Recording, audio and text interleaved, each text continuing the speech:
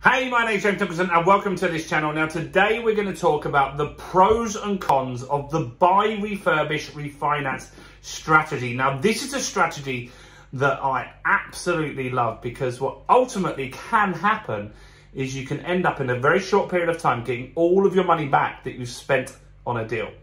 So let's just quickly talk about what is the buy, refurbish, refinance strategy. Well, that's when you're going to buy a property. And I did this at auction, right? So I just bought a property in Doncaster for £60,000 at auction. And then I needed to, so I bought it and then I needed to refurbish it. So the refurbishment costs were around £12,000, which was pretty good. And so we refurbished the property, we put in new carpets, we decorated, we plastered, new bathroom, new kitchen, garden sorted for £12,000, which was really, really good, right? And then we refinanced. So what does that mean? Well, that means that we went back to the bank and said, look, we want to put a new mortgage on this property. And we refinanced, they came round and the value that we'd added to the property now made it worth £100,000, right? Now, if you get a buy-to-let mortgage, you can release or borrow 75% of the value of the property, which means that they would lend us £75,000. We paid 60 to buy the property, we paid 12 to do it up, and then there was legal fees and stamp duties and other things, which came to around £3,000. So that meant that we pretty much got all of our money back. And that sounds like a great deal. So let's talk about what is the pros and cons of this type of strategy, because I think this is a good strategy for people that want to make real wealth. Now, we talk about all different strategies on here. We talk about high cash flow strategies and various different things like that. But this is a really good strategy for those that want really good capital appreciation. And you can take one deposit and hopefully roll it along into many, many deals over the next few years, meaning you can grow your portfolio very, very fast. So let's look at the pros first. Well, at the end of this deal, right, so I mean, if you want to see what the house was like in Doncaster, I've put tons of videos on this channel. So after you've watched this, go and check it out. In fact, in the comments, I'll pin so you can see when we purchased at auction, right? So we bought this house. It was horrible. But at the end of it, we've got a beautiful refurbished house. New plastering, new carpets, new kitchen, new bathroom. Everything is just really, really nice. And as a landlord, that's a great place to start because it means that there's a higher, now we can't guarantee anything in life, but there's a higher chance that we might not need to do any future refurbishments for a while, right? Which is good. So we've got a refurbished house. That's a pro, tick. Happy with that. Now, if all went well, which it did on this deal, but you know, you never know, the market might shift or maybe you might spend too much on doing the refurbishment, but all being well, you're gonna get all of your money back, right? Now, if you don't get all your money back straight away, that's fine because the house is gonna go up in value. So you might wait 2 years and do a refinance in 2 years and then pull all your money out, but you get all your money out pretty quick, right? And so if you don't get all your money out, it's still better than a normal buy-to-let. You're going to get some of your money back.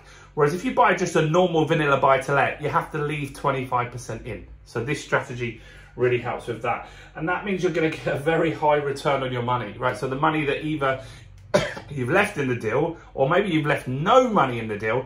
So then the return is infinite, right? The return on investment is infinite, which is crazy, right? That's really, really powerful stuff.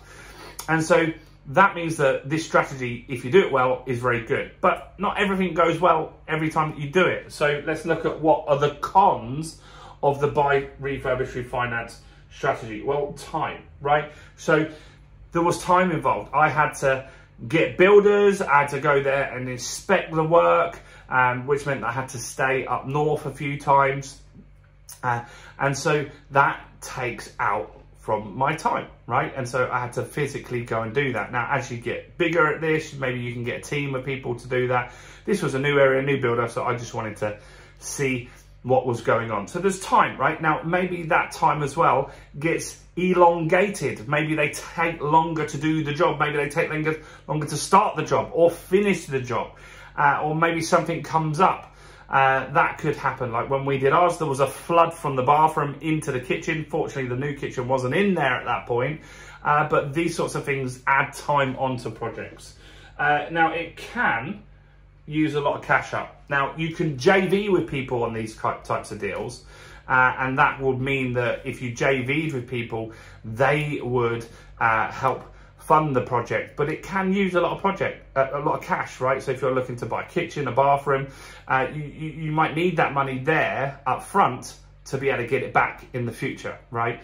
And so, yeah, I'll be buying bathrooms and kitchens and all these sorts of things, and I've got to spend that money out. Of course, I'm going to get it back, but that means that it is going to use some cash flow to do this. Does that make sense, guys? Yeah. Before we go through the last two, give me a quick like on the video, guys, because that really helps me with YouTube. So take 2 seconds, smash the like button. Go on. Now, yeah, delays as well. So there are all sorts of delays. We've done a lot of projects in the pandemic, and one thing that was really hard for us was, and a lot of people had this problem, was there wasn't any plaster for a long time, and it was very, very hard to get plaster. In fact, people were selling plaster on eBay, and then the plasterers then had a backlog of jobs, and so they needed to finish the jobs that they were on, and those sorts of delays can come up. We had an issue with a bathroom where one of the parts was missing from the bathroom suite, and we had to wait 2 weeks to get that finished and signed off to get the new part in. That stuff happens, guys, right? You can't control that really, but you do need to understand that there could be some delays, and that could be a con of doing this. Now, when you start out and you're new, if you haven't got someone helping you, it can be a little stressful, right? There can be things that, as we said, go wrong.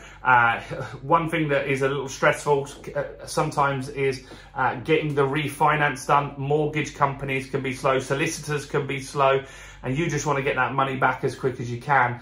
So you've got to understand that not everyone works on your pace. You've got to understand that you might need to push people along to get the completion done as and when you need it. That's very, very important. All of this stuff together to know that, and that goes part and parcel of having a very, very good project. Now, with the pros and the cons, do I think the buy, refurbish, refinance strategy is a winner? Yes, I think it's probably the best strategy out there. I think it's a very solid strategy to grow your wealth. 2 reasons. 1, you're going to get cash flow from the rent once you rent the property out. 2, you're going to get your money back, your deposits back, so you can recycle and you can go again.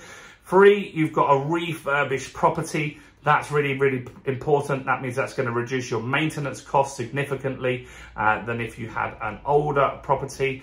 And the most important one is you're going to own the property, you're going to hold the property, and you're going to keep it forever. And then you're going to get all the capital appreciation. Remember, house prices double every 10 years on average. And so, yeah, a 100 grand house that we've got now will be worth 200 grand in 10 years. And that is very, very powerful to be able to take that 10 grand a year from something that I've left no money in, and I'm buying another property right now with the money from that. So that's what I think. What do you think? Comment below. I'd love to know your thoughts and opinions on the buy, refurbish, refinance strategy. Do check out my other videos. As I said, I'm going to pin a video where I bought at auction. And I'd love to invite you to join us on a live event that we're doing very soon. You can get yourself in the VIP list, so you know when tickets are out. I'll put a link in the description. Click on that link, put your details in, and then you'll know straight away when those tickets are out. Go and check out the other videos on the channel. Stay blessed, and I'll see you guys very, very soon. Bye for now.